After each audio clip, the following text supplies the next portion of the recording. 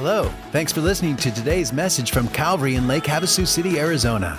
We are on our Limitless series, and today's message is called The Risk.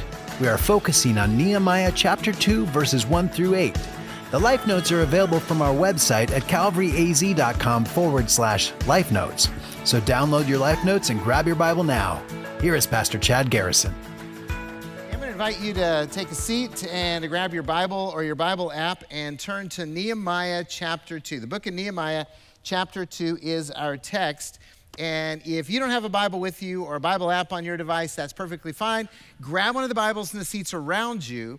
Turn to page 468. Page 468, you will find Nehemiah chapter 2 right there. You'll be able to follow along with us. And as always, if you're here in the room and you don't have a Bible and you want one, take one of those with you. We want you to have God's Word and read God's Word. If you're joining us online, we want you to have a Bible. And if you don't have one and want one, message the service host or just email us at calvaryaz.com. We will be glad to get you a Bible because we know if you read and apply God's Word, God will change your life. Hey, I just want to echo what Pastor Pete said about Next Steps classes. I would love for you to sign up because every single one of us has a next step to take in following Jesus. And so if you haven't taken intro, if you're new here or you've just been coming for 20 years and not taken intro, we'd love for you to take intro. Just officially find out who we are and what we're all about. If you're like, hey, I'd really like to learn how to grow and feed myself spiritually, grow class. If you want to know how we serve and why we serve our community, take serve. And if you're like, what does it mean to be in leadership at Calvary, then sign up for that one. Although lead class starts 3 o'clock Sunday afternoon, and I teach that one because I need 3 times as much time as everyone else. But we just would love for you to take that next step, and I'm always, pleading with people, whatever step that is, go ahead and sign up and do that. Hey, what is the riskiest thing that you have ever done? What is the riskiest thing you have ever done? Don't tell me, tell your neighbor. You got like 10 seconds, tell each other, see who's done the risky thing. What's the riskiest thing you've done? Okay, some of you are like, I play it safe all the time. I've never done anything risky. Some of you are confessing right now, and that's great. You're like, the person sitting next to you is like appalled, shocked. All right, some of you are having way too much fun with this. Some of you are wanting to brag, aren't you? I can see it. So how many adrenaline junkies are in the room? Go ahead and confess. Okay, there's a good number of you. We're a distinct minority, and I say we because I've bungee jumped. Anybody bungee jumped with me in here? Okay. So not a lot of you. Okay. I've gone wild caving. Anybody done the whole, there's a few hands like, yeah, I was dumb enough to do that too. All right. How about, we live on Lake Havasu. How many of you have cliff jumped in the lake? All right, a lot more of you. See, that's a little bit more adrenaline junkie. You know, Copper Canyon and other places, always with clothes on, so it's all good. But you know, the riskiest thing that I've ever done, in retrospect, was taking my oldest daughter, Amber, when she was 12 years old, to Nigeria on a mission trip. Nigeria is one of those places where the State Department warns you not to go. Now, you know, I say retrospect because it was an amazing trip. God changed her life, and actually God changed the life of Calvary through that trip, and so it was all worth it. But the thing is, we've all taken risks. Whether you consider them risks or not, you've taken risks. You bought a house, you've changed jobs, you started a business, you got married. Look, all of those involve risks, right? Now, the riskiest thing all of us do, and we don't even think about it in terms of being risky, you know what that is? Driving. Yeah, driving. That's the riskiest thing that we do. So, now, today as we continue our Limitless series, we're talking about risk. And specifically, we're talking about Nehemiah's risky request. Nehemiah's risky request. Okay, chapter 2. Now, if you missed last week, so Nehemiah, let me just catch you up. Nehemiah is in the Persian Empire. He was born in the Persian Empire as a Jew in exile. And he's the cupbearer to King Artaxerxes. And as cupbearer, he is responsible to make sure the food's not poisoned. And so he is trusted, he's respected, he's a valued employee, if you want to call it that as an employee, of the king who has the greatest empire on the face of the earth at the time. So it picks up, in the month of Nisan, in the 20th year of King Artaxerxes, when wine was before him, I took up the wine and gave it to the king. Now I had not been sad in his presence. And the king said to me, why is your face sad, seeing that you are not sick? This is nothing but sadness of the heart. Then I was very much afraid. I said to the king, let the king live forever. Why should not my face be sad when the city, the place of my father's graves, lies in ruins and its gates have been destroyed by fire? Then the king said to me, what are you requesting?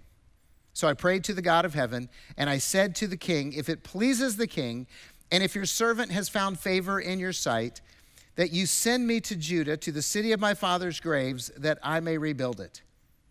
And the king said to me, the queen sitting beside him, how long will you be gone, and when will you return? So it pleased the king to send me when I had given him a time. And I said to the king, if it pleases the king, let letters be given me to the governors of the province beyond the river, that they may let me pass through until I come to Judah. And a letter to Asaph, the keeper of the king's forest, that he may give me timber to make beams for the gates of the fortress of the temple, and for the wall of the city, and for the house that I shall occupy. And the king granted me what I asked, for the good hand of my God was upon me. Now, Nehemiah had a burden. The burden was to rebuild the wall of Jerusalem. That's what he wanted to do. He had a place of privilege, a position, and as cupbearer of the king, he had access to the king. But I want you to understand what Nehemiah risked. In his request, Nehemiah risked his comfort, his position, and his life. He risked his comfort, his position, and his life. I mean, look, he lived in the palace. He was in the lap of luxury. Now, he wasn't the guy in charge, but he was living off the benefits of being the next to and around the guy in charge. So he's living in the palace. He was trusted by the king. He was wealthy, I mean, considering all things. And he had a cushy, if somewhat dangerous, job. Okay? But I mean, how would you like it if your job was to taste wine and eat food? I mean, it kind of sounds like the perfect job for a lot of us, right? You're like going, sign me up for that. I'm ready to go. But see, because he was broken over Jerusalem, because he was, grieving for the people of Judah, he put that all at risk. He put his position at risk. He put his wealth at risk. He put his life at risk. He showed up to work looking different. Why did he look different? Because he'd been fasting and praying all these days, and he decided not to gussy himself up and cover it all up. So, this is a guy who really, honestly, is supposed to be invisible. He's supposed to be there at the king's beck and call, but he's not supposed to draw attention to himself. He's not supposed to be noticed. He's just supposed to be there blending into the background until the king needs wine. So that's his job. And the king, without asking a single question, could have demoted him. Yep, you're not the cupbearer anymore. You got to go clean toilets. Okay? Could have demoted him. He could have put him in prison. Well, you're bringing me down. I don't like that. Go to jail.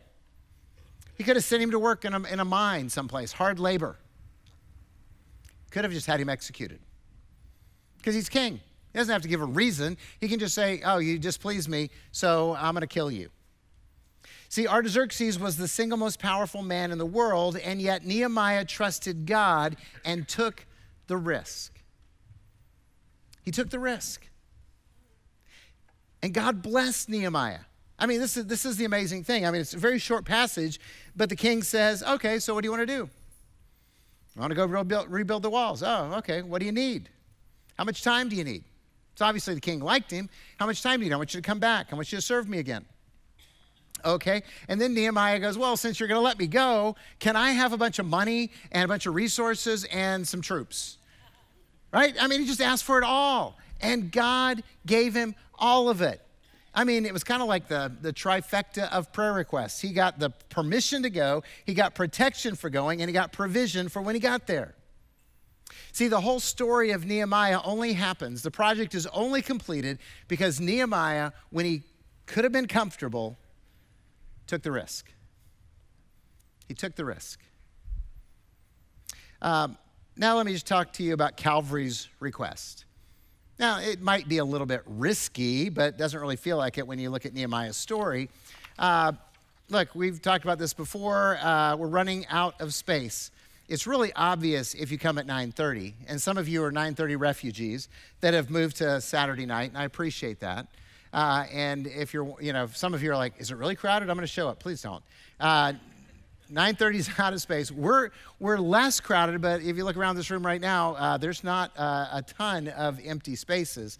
So, and 11 o'clock is about like this service. Parker is soon to get in their space. Hopefully by the 1st of March, they'll be occupying their space. They'll have to go to 2 services immediately. So we need space. We need space for worship. We need space for life groups. We need space for children, for students, for Celebrate Recovery, for Calvary Christian Academy. We need space. So our plan is to build a mezzanine in here, fancy word for balcony, so we can expand seating, get about 40% more seating than we have right now, so that we can grow by about 50% larger without having to add any services.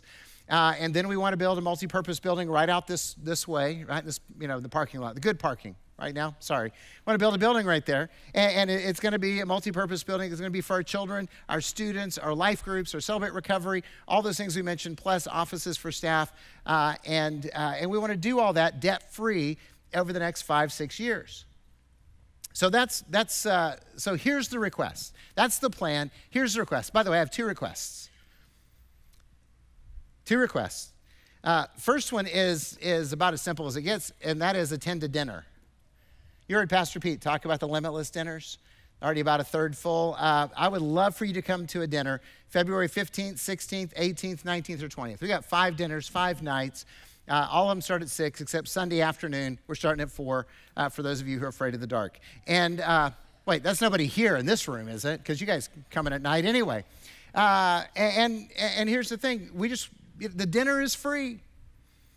You can come to dinner. I'm buying you dinner, but we're inviting you to participate in the building program that I just talked about.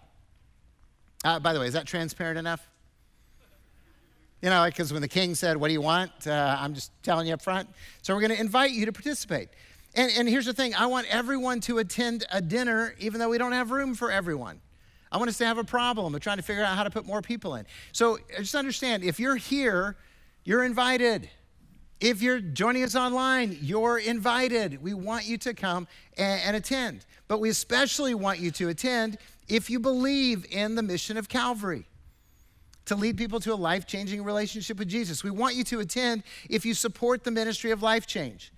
We want you to attend if you strongly desire to see your friends, your family, your neighbors come to that life-changing relationship with Jesus. We want you to attend if you really want to make a generational difference in Lake Havasu City and Parker. So, request number 1, attend a dinner. Request number 2, ask God what he wants you to do.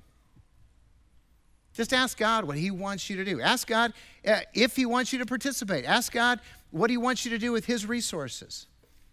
Just ask God and then do what he says.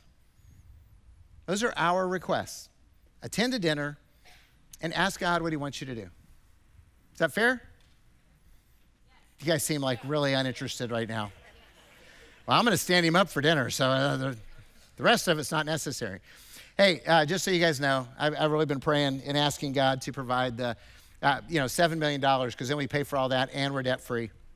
And I've been asking God, and God answered me, and it surprised me because he said to me, "Yeah, Chad, I got good news and bad news for you in this request."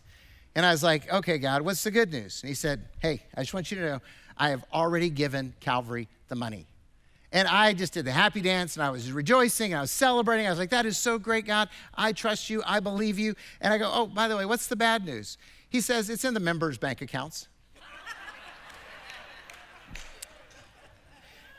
So that's Calvary's request. Now I want to offer you an invitation to risk. An invitation to risk. See, last week we challenged you to really ask God to change your life. We challenged you to bring your burden to God. I mean, Nehemiah was burdened for the wall of Jerusalem, and he took that burden to God, and he took that risk of a request. And so we challenged you, and a lot of you have stepped into that challenge. A lot of you have said, yeah, well, you know what, we're praying, we're reading, we're fasting. I mean, I've heard people tell me that they've committed to fast from sweets, from social media, from soft drinks, from coffee, from wine, from games on their phone, to eating after 6 o'clock, to lunches, to alcohol, lots of different things. So we invited you to make, to step into prayer and fasting, to confession and repentance, to really ask God to meet your burden that's in your heart for how you want God to change your life. So today, we're inviting you to take some risky steps. Just like Nehemiah took a risk, we're going to ask you to take a risk. It's not as risky as Nehemiah, okay? Because you're not going to lose your life over this. But it's definitely challenging. So the first thing we're going to invite you to risk is to embrace transparent living. Embrace transparent living. Now, if you don't know, if you're new here, transparent living is one of Calvary's core values. Okay, this is something that we hold near and dear. We believe that God desires us to be real, open, and honest about who we are and allow others to do the same. Okay? I mean, that's what transparent living is about. It's about being real, open, and honest about who you are and give other people the same privilege that you have. We're going to be real, open, and honest. We want you to be real, open, and honest. That's kind of our desire. So we're a place that travels in transparent living. See, the reality is Jesus came to set us free. Okay? And part of that freedom is freedom from pride and shame that makes us try to look better than we are. Right? How many of you, back when you were younger, whatever younger is, going to church, you were supposed to put on your Sunday best? How many of you remember those days? Okay, yeah. Look, as a kid, I hated ties. As an adult, I still do. So I'm just saying, I did it for a long time here as pastor, but it was all about trying to make us look better than we are. And I grew up in churches that preached freedom in Jesus and then lived in fear of discovery. See, they didn't want people to know. They didn't want people to know who they really were, what I really struggle with. Well, if you knew me, then you'd reject me. And so all this energy was spent on people going, okay, we're going to smile, we're going to say everything's fine, but we're not going to let anybody know that we're struggling. We're not going to let anybody know that we failed. We're not going to let anybody know how difficult our life is, because then they might, reject us. And so everybody puts on a happy face and everybody pretends that they're doing well when they're dying on the inside, and nobody actually finds the freedom in Christ because they're too busy trying to make sure that nobody discovers who they are. See, our secrets make us sick. Okay, our secrets make us sick. And when we try to look better than we actually are, you know what that makes us? Hypocrites. Right? If we try to look like we've got it all together, we don't have it all together. And we're trying to look like we're holier than other people. We're not really holier than other people. And we try to make it look like we've accomplished something and we've reached a status in life where we're no longer tempted. I used to be tempted. No. That's real-time temptation, right? Jesus was tempted. You're going to be tempted. He passed. You're going to fail more often than that. But here's the thing. We're still tempted. It's not a past tense kind of thing. God didn't suddenly just make us all holy. And yeah, a lot of times in church, we get caught up in that. I got to look better than I am. And that feeds into our sickness because it's a secret. And ultimately, that leads us to the place where we're striving for the approval of people rather than the approval of God. Do you know the Apostle Paul in Galatians 1:10 said, "Am I now trying to please men or Christ? If I'm trying to please men, I am no longer a servant of Jesus."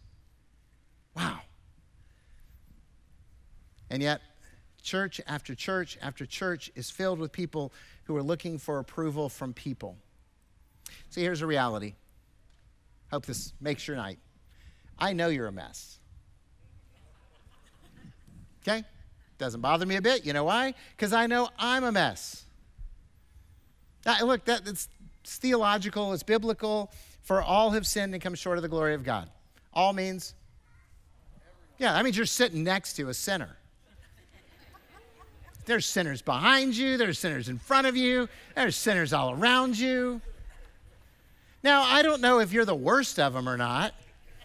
Doesn't really matter because all of our sin condemns us to hell. Any of our sin condemns us to hell. But see, the wages of sin is death, but the gift of God is eternal life through Jesus Christ our Lord. See, that's the good news of the gospel, that while we're sinners who deserve condemnation, God sent Jesus into this world to rescue us from our sin, to forgive us from our sin, and to set us free. Man, we get half of that right so often. So often. See, God loves us, and he forgives us, and he heals us when we confess. So forgiveness is found in confession to God. So 1 John 1:9, the apostle says, if we confess our sin, God is faithful and righteous to forgive us our sins and purify us of all unrighteousness. Isn't that an awesome promise? By the way, the verse right before that says, if we say we have no sin, then we're a liar and the truth is not in us. Okay, so that's why I say, look, guys, I know you're sinners. It's all good. Because we're all sinners. And it's good because forgiveness is there. And all you have to do is you don't have to ask me for forgiveness. You just have to ask God for forgiveness, and he will forgive you of all your sin. And by the way, every church I was in taught that verse, loved that verse, proclaimed that verse, and encouraged people in that verse. That was great. That is forgiveness. But freedom is also found in confession to others. Because just like 1 John 1:9, James 5:16 says, confess your sins one to another and pray for each other that you may be healed. So you know what happens in a lot of churches? They get the first part right, and everybody is forgiven, and nobody is healed because everybody's keeping secrets.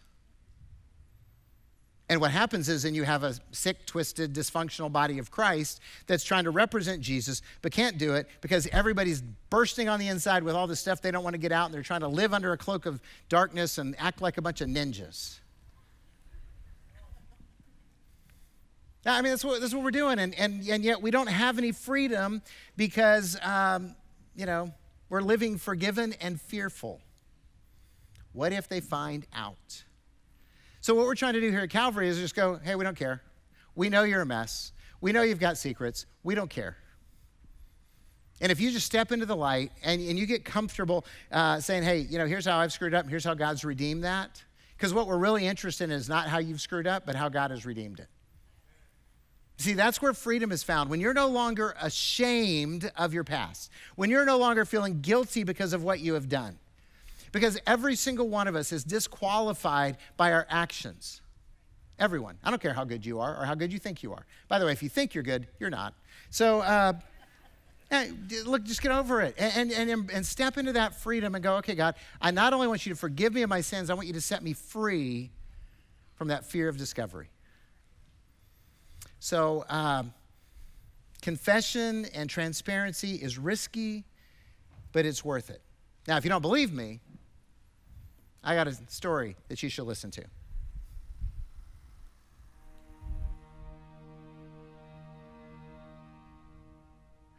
Hi, Calvary. My name is Patrick. I'm your recovery pastor here. I'm a professional hider. I learned at a young age, as I grew up in a pastor's home in the South, that what people expected on the outside and what life was really like weren't always the same thing. And I became really good at portraying the image that people wanted to see. So I did that for about 30 years. And I came to Calvary and I began to continue to do the same thing that I'd done my entire life. I hid, I concealed my problems, I pretended like I had everything together. I did this in my professional life, I did this in my relationships, I did this in my marriage. And eventually it caught up with me. I found myself in the summer of 2019 at rock bottom. I was hopeless. I was living without purpose. I had a career that I didn't care about. I had a marriage that I thought was broken, and I really had no purpose in living. In fact, I was actually suicidal. I found myself at the pit of addiction. I was using substances to numb the pain of the guilt that I had from living a life of infidelity and a decades-long pornography addiction. And you know, this is something that a lot of people struggle with, I think, and don't have the courage to talk about. But I want to tell you that I know what it's like to sit and pretend like you have everything together. So if that's you, I want you to know you're not alone. You know, for me, what it took was stepping out of that denial and stepping out of that duplicitous living and encountering the pain that comes with revealing that sinful lifestyle.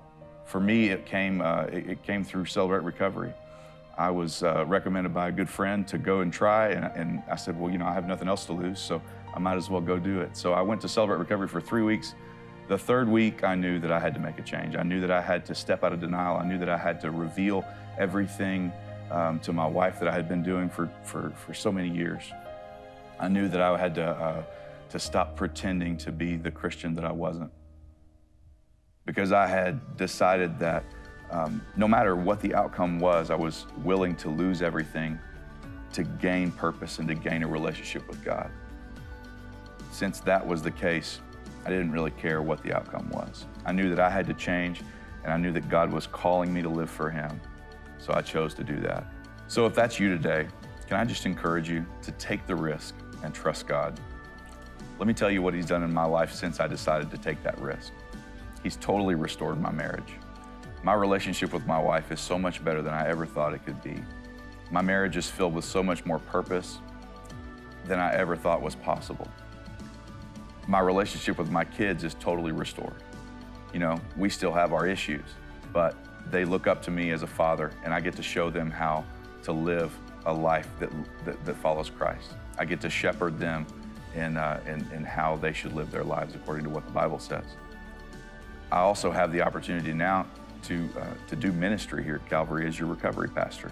I get to shepherd the incredible ministry that gave me hope and purpose and a framework to fix my issues. So every Monday night at 6:30, you'll see me here at Celebrate Recovery, where you ought to be too. And I think most importantly, because I decided to trust God with my life, because I decided to take that risk and step out of denial and stop living two different lives, God has given me a life that is so much better than any one I could have ever manufactured myself. You see, living life for Him and for His purpose is so much more rewarding. And it's simply because I decided to stop living for myself and to start trusting God.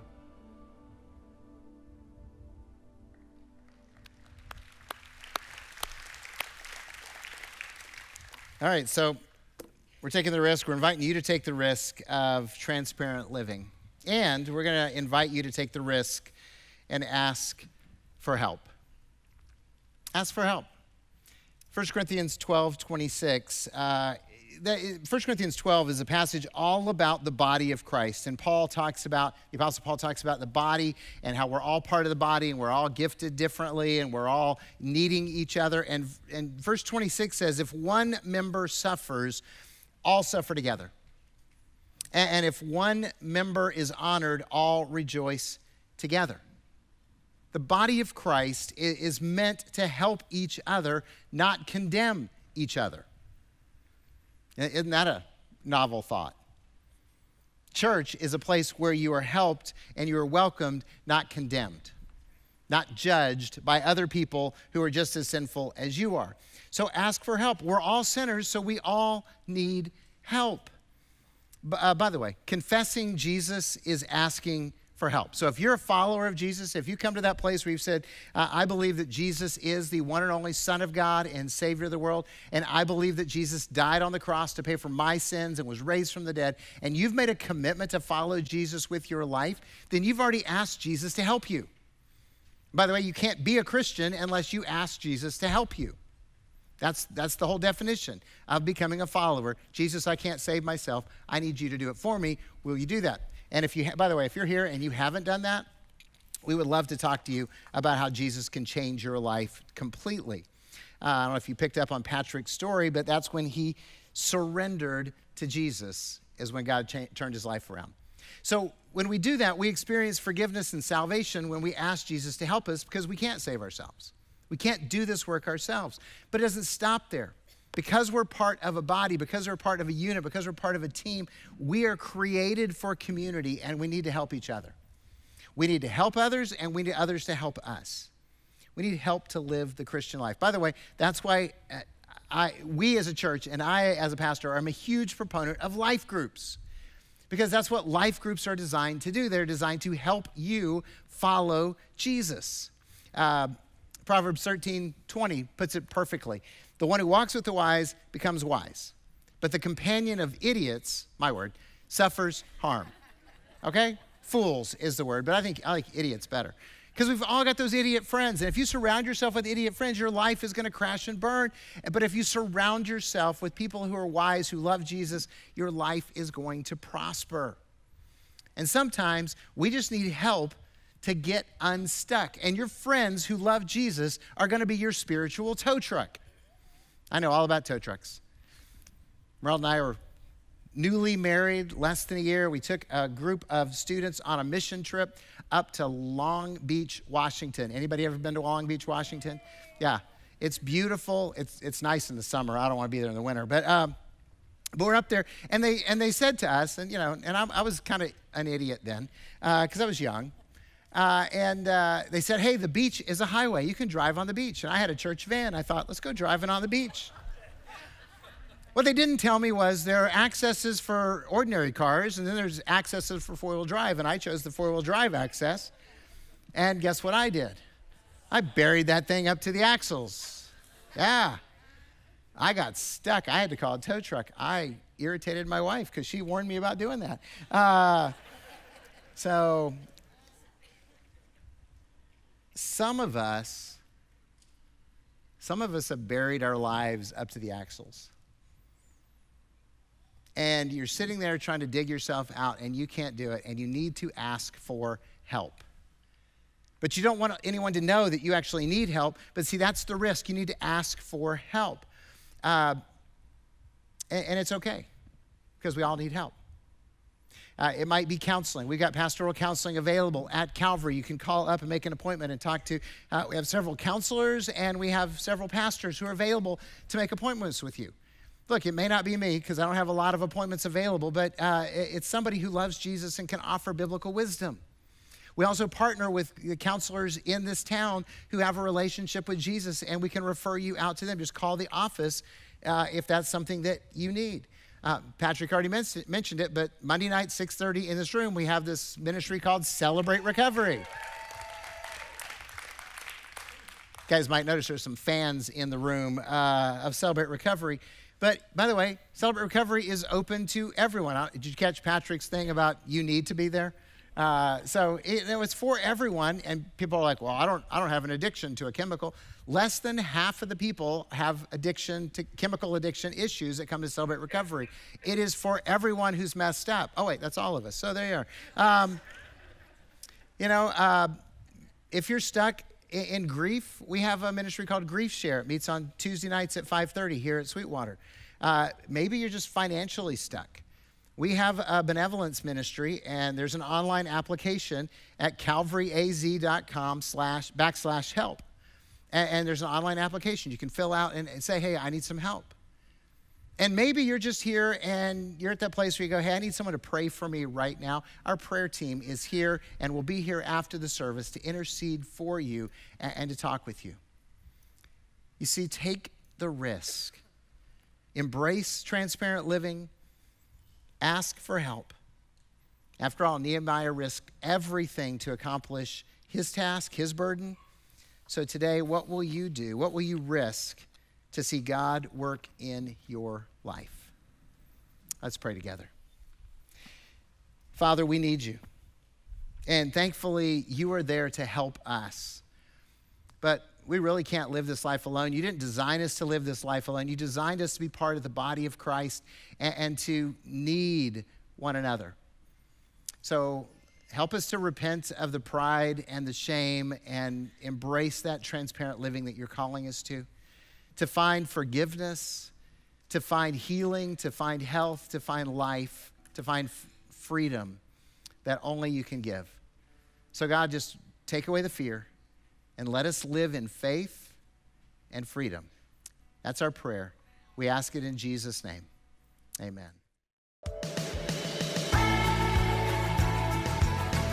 Today, Pastor Chad challenged us to embrace transparent living. This week, think about ways to be more transparent, especially if you relate to Patrick, who had lived a secret double life. Once he chose to be honest, he experienced grace and realized a more fulfilling life through reliance on and a relationship with God. If you have questions or would like prayer, visit calvaryaz.com/connect and fill out a Connect card. One of our pastors will reach out to you and pray with you this week. Well, that's all for today. Join us again next week. Bye-bye.